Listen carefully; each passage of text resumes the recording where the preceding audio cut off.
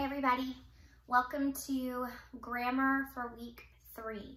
Today we're going to classify some sentences. We are going to read each sentence and then classify them. I want you to be following along and reading with me as I read and then classifying with me, remembering to ask the questions. Are you ready? Here we go. Reading sentence number 1. The small green snake stared at the bear. What stared at the bear? Snake. Subject, noun. What is being said about snake? Snake stared. Verb. At, preposition. At what? Bear. Object of the preposition. The, article, adjective. What kind of snake? Green. Adjective.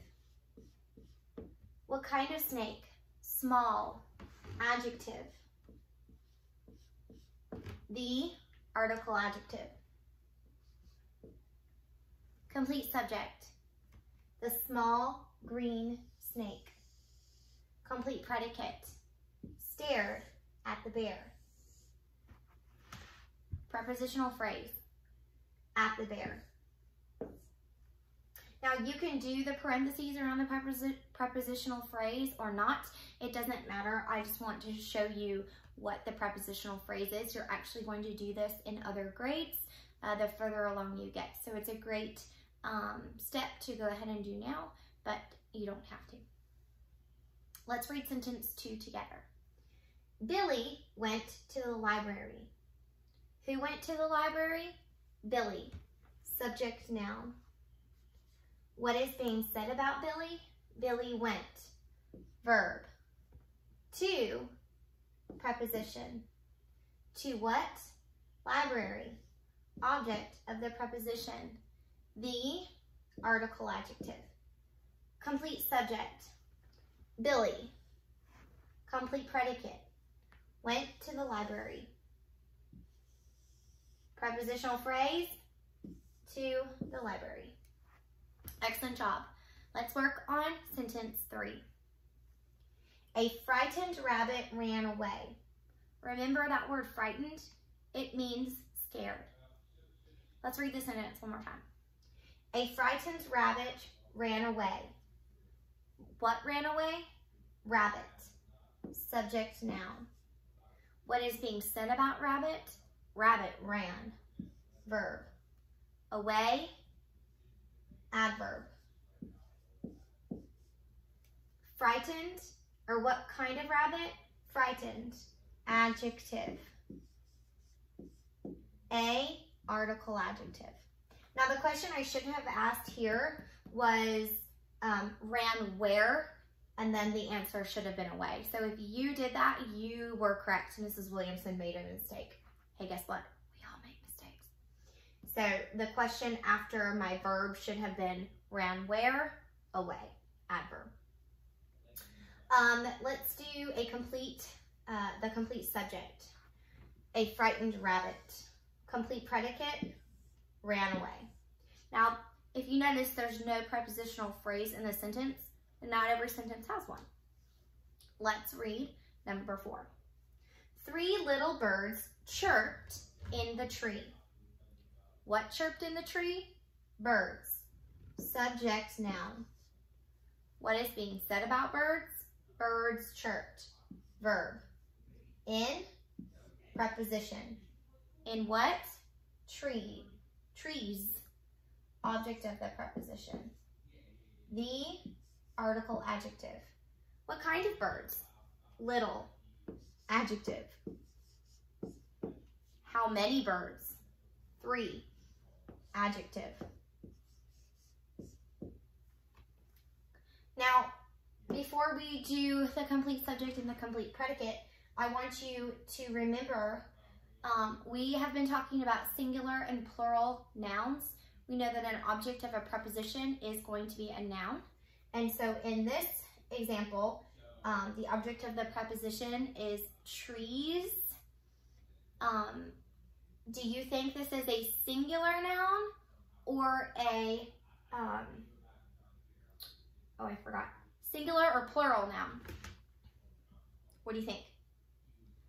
Hopefully you said plural noun because trees means more than one. Very good. All right, so let's underline the complete subject. The complete subject in this sentence is 3 little birds. Complete predicate, chirped in the trees. Very good.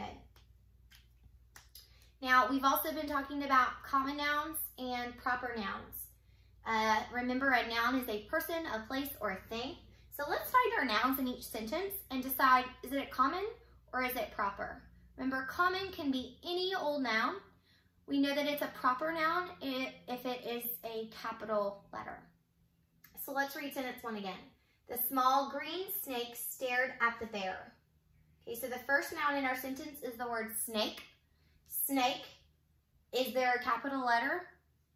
There is not, so it's just a common noun. Any old snake. It's not the name of the snake. The next noun in our sentence is the word bear. Is this a common noun or a proper noun? Well, it doesn't have a capital letter, so I know that it's just a common noun. It's not the bear's name or the name of a type of bear, like a grizzly bear, okay? Number 2, Billy went to the library. Now, my first noun is the word Billy. Billy is a proper noun. I know it's a proper noun because Billy is the name of the boy or the man. So it is a proper noun. The next noun in sentence number 2 is library. Because anytime we see object of the preposition, it's a noun. So library, is this the name of a library? No, it's just a library. And so we know that that's a common noun. Look at sentence 3. The subject noun is rabbit. Is there a capital letter? No. So we know that rabbit is just a common noun.